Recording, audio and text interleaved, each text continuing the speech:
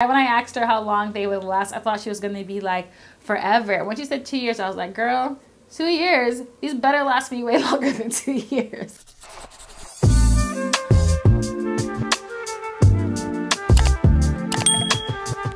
Hey guys, it's Ifeyinwa and welcome back to my channel, or welcome if you're new here. I am a Nigerian content creator and I make videos all about home, life, and style. I upload twice a week on Wednesdays and Sundays at 6 p.m. UK time. I will love it if you check out some of my other videos. If you like the vibe over here, consider subscribing. I'm on a road to 10K. I will be doing a giveaway at 10K. Yes, it's officially an announcement. So if you want to join in on that, then make sure you stick around. I also have a blog. I'm also on Pinterest, Instagram, Twitter, and TikTok.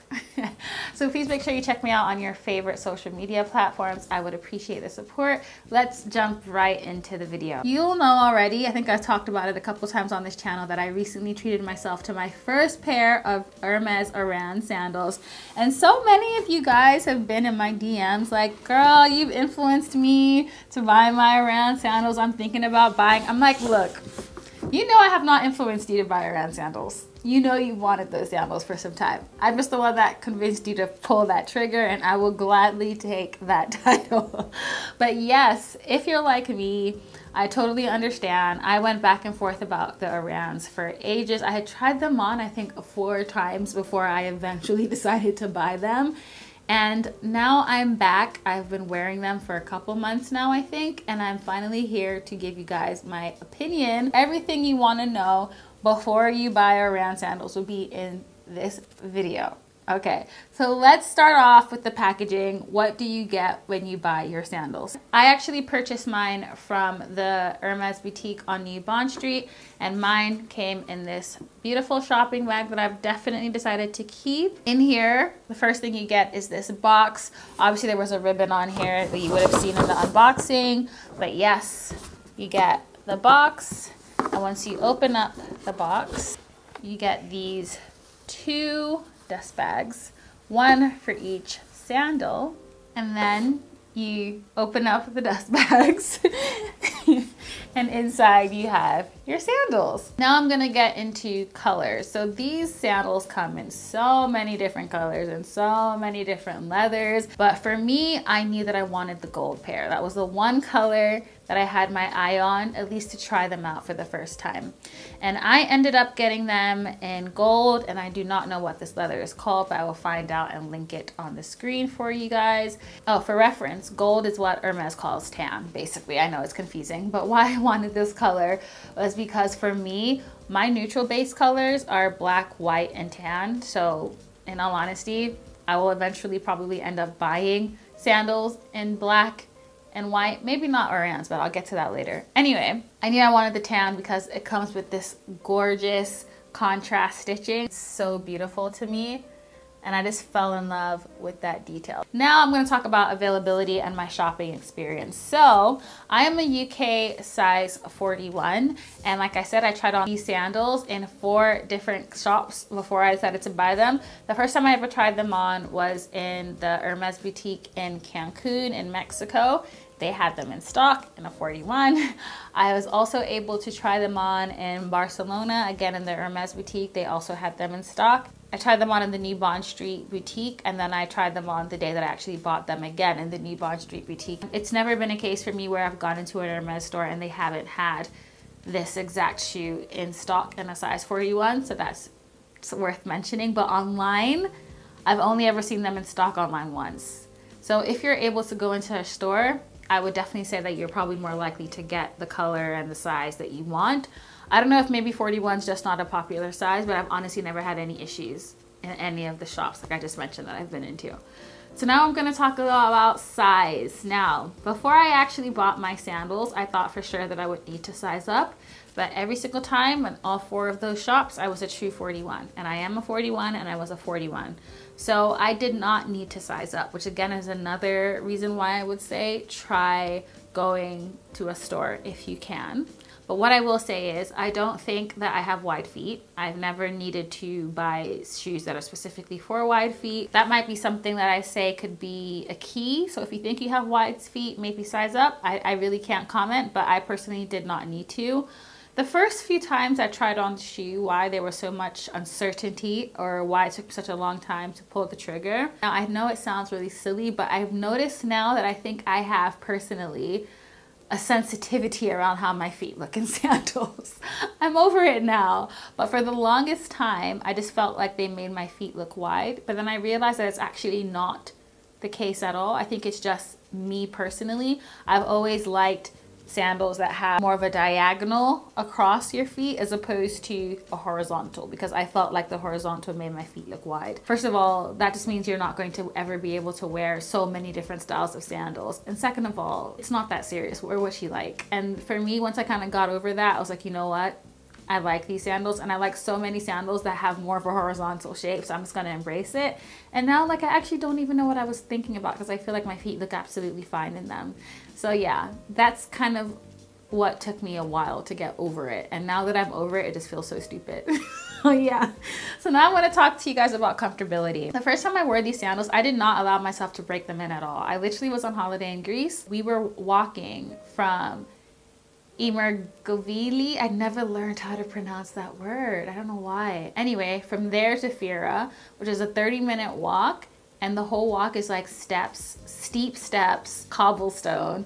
It was not a walk for flip-flops, let me tell you. I put these sandals through the ringer. I was scuffing them, but they were so comfortable, guys. Honestly, I cannot rave more about these sandals. I never had a blister. I never needed to break them in. I honestly didn't even feel like I was wearing anything, except for the fact that I was conscious of scuffing them. So I was like trying to walk more slowly, and every time they would kind of like rub against a stone, I would get upset, and I just had to like quickly get over it, because I'm like, you know what, these are sandals, like you did not buy them to keep them in pristine condition. They were so comfortable for me, and I know that's, again, it's not everyone's experience, but I absolutely love these sandals so much because I wore them pretty much every day on holiday and almost every day since I've been back, and they're my go-tos because they're so comfortable. I pretty much hiked in them the first time and I had no issues.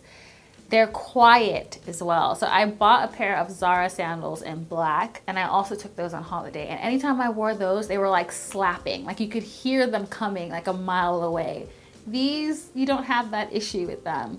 So I just think they're very well made. I'm gonna come forward and do a close-up and show you what they look like, but I just think they're really well made. I think they go with everything. They have this way of making your outfit look more put together, maybe because of the way the sandals design. It's just such a sleek silhouette, and because obviously I think on my skin tone as well, it's pretty much the perfect nude, if you ask me. And of course, because they're Hermes, they're more special than just normal flip-flops, right? So I absolutely love these sandals. So they were 510 pounds. I don't know how much they are in other countries, but you can definitely find out on the official Hermes website. Like, this is one of the few things that they'll actually tell you the price of. If you buy them in Europe, you get tax-free. So I am definitely going to buy another pair of these because I really, really like them.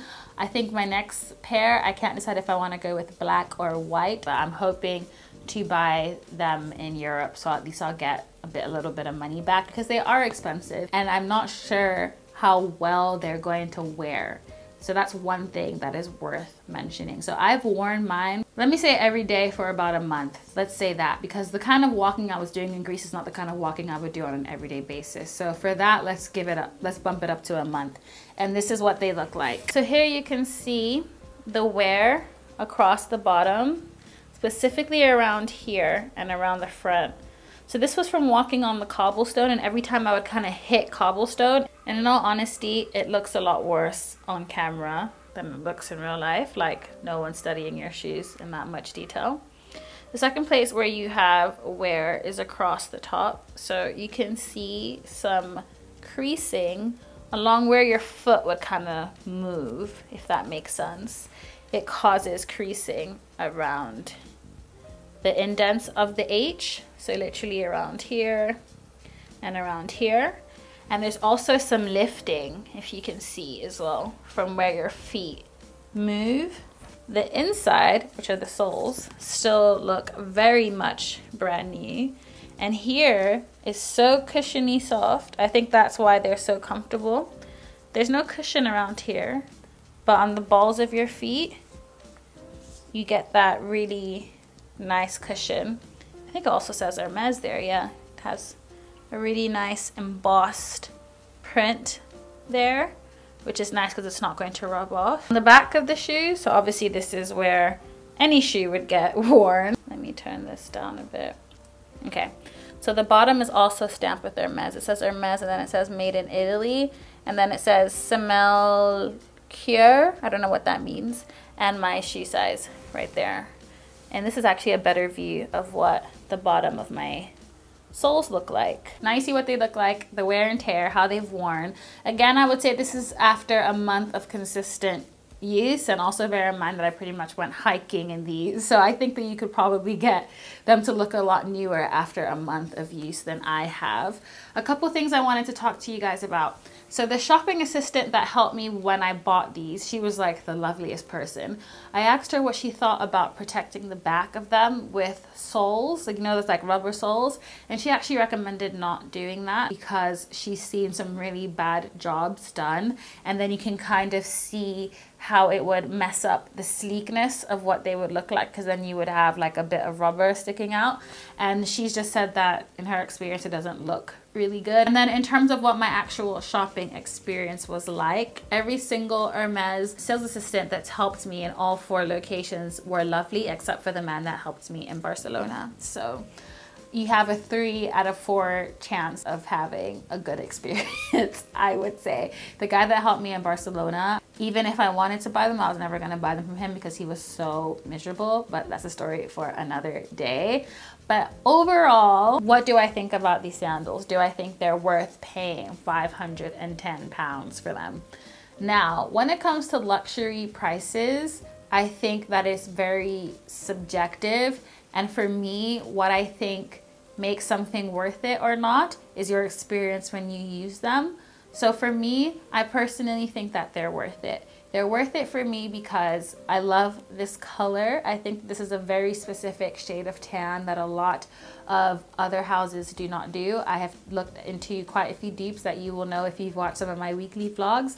And for me, this is the richest, most beautiful tan color that I'd ever seen. The leather is bar none, like you cannot compare it to any of the dupes. And more than anything, I think that they're very well made. They don't make that weird clanking sound like my Zara ones make. They are incredibly comfortable. I didn't need to break them in. They literally are like the perfect nude for my skin tone. It's easy for me to dress them up and dress them down. So from my personal experience, I think that they're worth it. Another, I guess, method that I like to use to gauge luxury items is comparing them to other similar luxury items. So in the world of luxury sandals, these are pretty well priced, especially considering that they are Hermes. So another pair of sandals that I had my eye on, or still have my eye on, are the YSL Tributes. I'll put up a picture if you've never seen them. I think they're so beautiful. I think they're so timeless. They're so elegant, and they're very well reviewed. However, they're £490.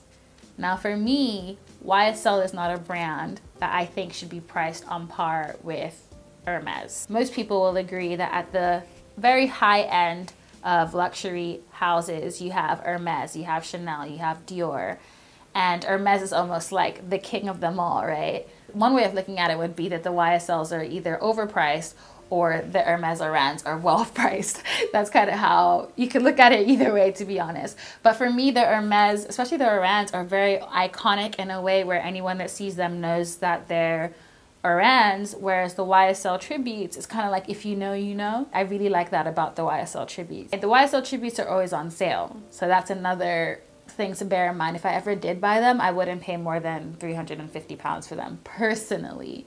So that's something to also bear in mind. So anyway, when that's all said and done, I personally think that they are worth it. Do I think it's worth it to spend £500 on sandals in general? Maybe not. I don't know. I can't say.